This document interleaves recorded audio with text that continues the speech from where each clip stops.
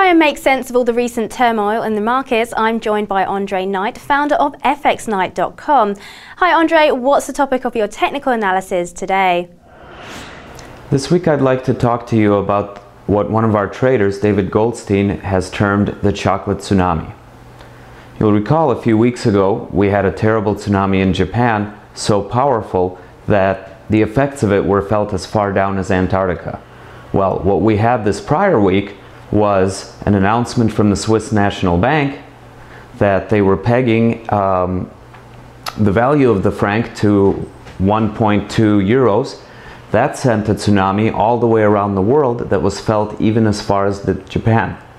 And we'll see the effects of it by comparing the euro franc and also the dollar yen. Here we're looking at a daily chart of the euro Swiss, and you can see the sharp reaction when the announcement came from the Swiss National Bank. But they did say they were pegging to 1.20, and you'll see we actually overshot that level. Using Fibonacci, you'll be able to see that we were actually able to predict exactly how far we would overshoot by. Drawing from the low to the high and measuring the retracement at 38.2%, we would anticipate an extension to 138.2%, which is 1.2112. Now, let's look at how the effect was felt over in Japan. You can see that the yen has found support versus the US dollar at 76.60, which actually happens to be a long-term Fibonacci level. For a while we've been struggling between this level and the daily 21 moving average. We managed to break above it once, only to fall back down below, failing to find support until we fell back to the fib. What was different about this time around, the same day that the Swiss National Bank made their announcement, people fearing that the Bank of Japan would also intervene with their own currency, suddenly started getting out of their yen positions, which caused the yen to weaken against the dollar. Remember, the yen is in the second position, so we have an inverse relationship between strength in the chart. What is different this time around, though, is that we have found support at the daily 21 moving average for several days in a row.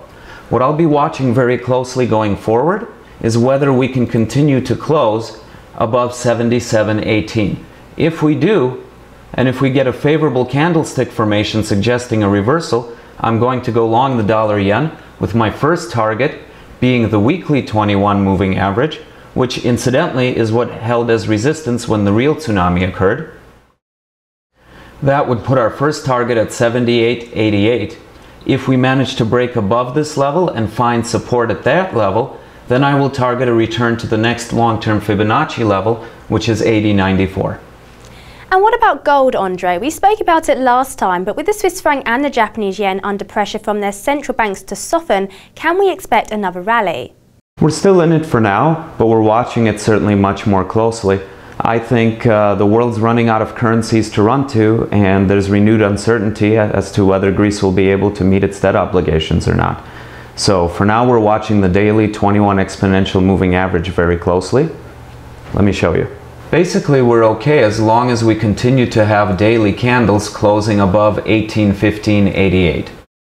If we have a close below that, we're gonna exit our trade. You know, still for a profit, just maybe not as much profit as we were expecting. And then we will wait for bullishness to return before we get back in. Our long-term target remains 2027.27. Thank you, Andre. I'm afraid you'll have to wait for the next episode for more expert technical analysis by the FX Knight. Goodbye for now.